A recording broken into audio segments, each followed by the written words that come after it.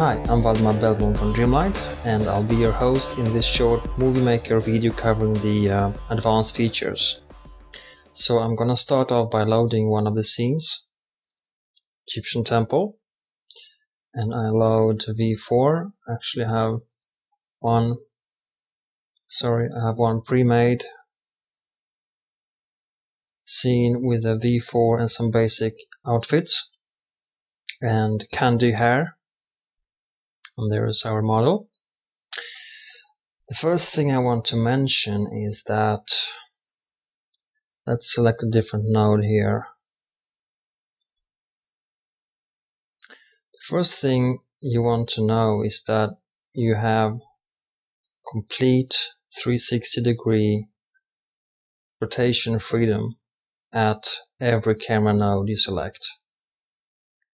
So you're not forced to just aim at V4 or any character you have in the scene. You can actually point the camera in any direction and take advantage of the pre-rendered panoramic backgrounds. So let me show you how this would work in a real animation. So let's add some movement to our figure. Something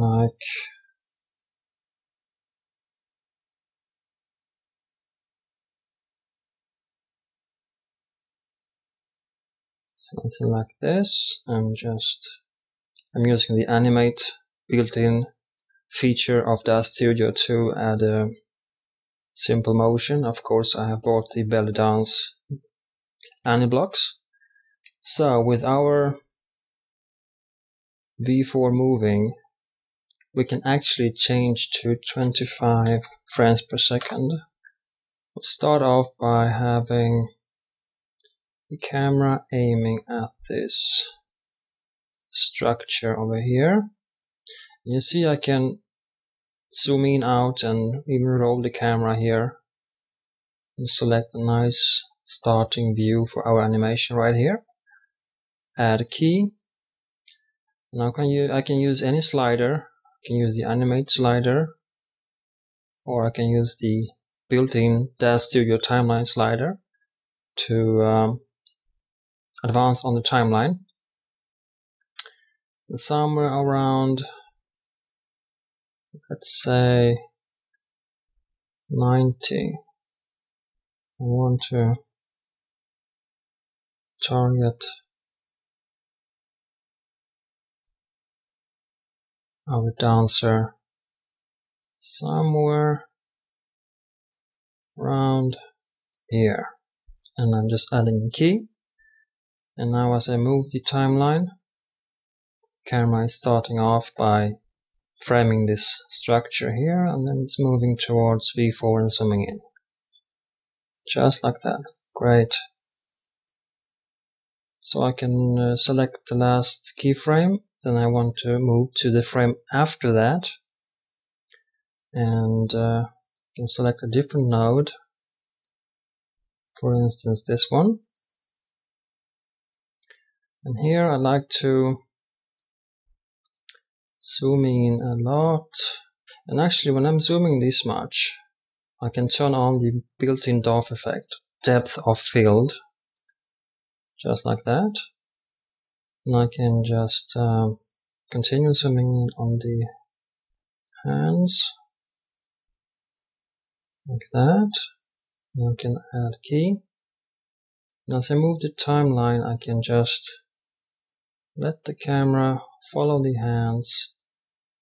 And here's a small trick: when you add small variations to the camera, like zoom in, slight rotation, just let it move slightly over time, you will actually give the camera a handheld feeling, which makes it less static. So reframe, add small rotation, maybe zoom in slightly. That way the camera will feel more fluid and less, 3D static. I can still aim the hands, small rotation, add key. And here I like to move the camera, zoom out.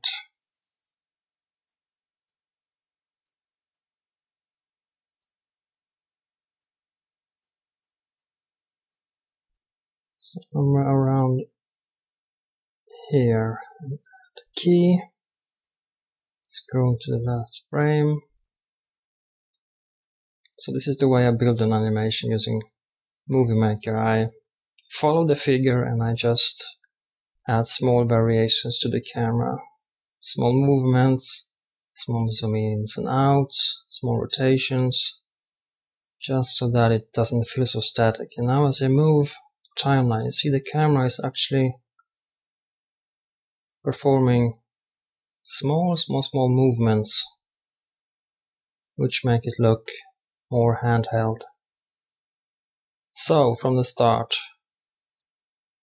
we are framing the structure, building, going to V4, zooming in, and then following the hands, and finishing off framing V4. So that's for the advanced camera movements. And in the next part, we'll be covering the shadow catcher plane and how we can add multiple characters and actually take advantage of a larger space of each of the backgrounds. So thank you for viewing and see you in the next video.